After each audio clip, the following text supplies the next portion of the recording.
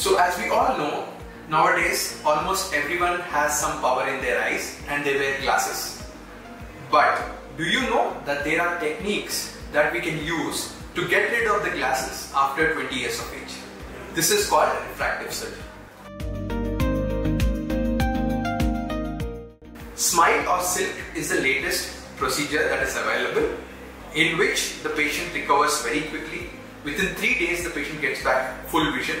The cut given on the cornea with the laser is very minimal, as low as 3 to 4 millimeters. So that's why the patient recovers very fast.